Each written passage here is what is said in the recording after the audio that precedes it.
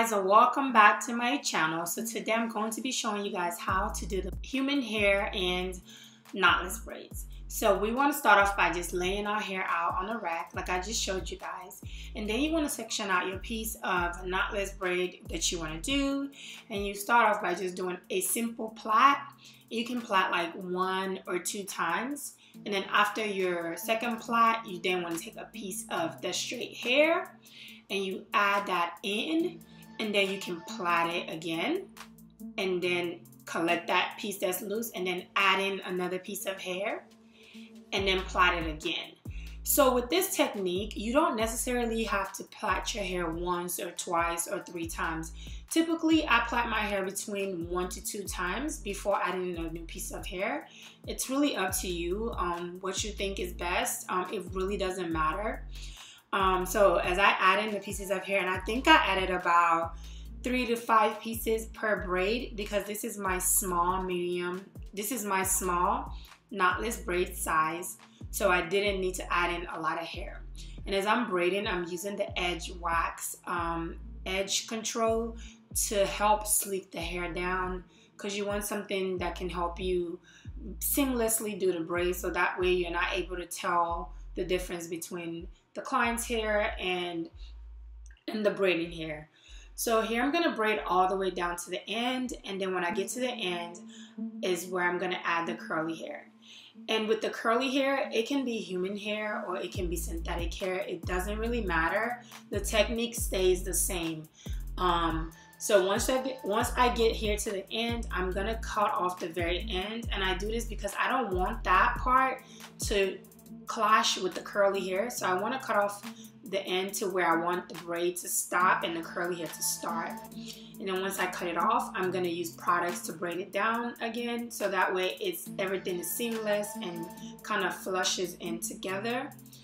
And I'm going to add my curly hair, and with the curly hair we're only going to be using 2 pieces per braid. When I add it in, I'm going to braid down just a little bit.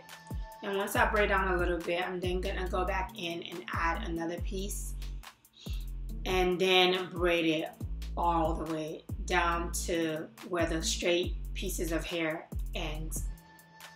And just, you want to use products, guys. Don't use too much, but some products is definitely needed in order for this to be a seamless transition.